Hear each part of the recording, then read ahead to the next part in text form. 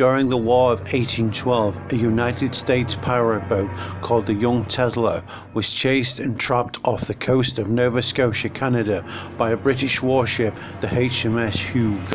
The captain of the Young Teazer, Frederick Johnson, knew there was no escape, and if captured would face imprisonment or death by hanging. So, in desperation, he threw a lit torch into a barrel of gunpowder. The explosion blew the vessel into fragments, killing most of the crew. But the story doesn't end there, as the following year, on the 27th of June, in Mahone Bay, a ghostly ship sailed into the harbour. Residents realized in shock that it was the Young Teazer.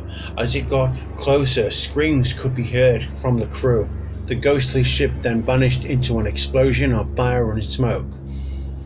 Each year after this, the ghostly ship sails back into Mahone Bay before disappearing into an explosion of smoke and fire. This event has become known as the Teazer Lights and is celebrated annually at the Wooden Boat Festival.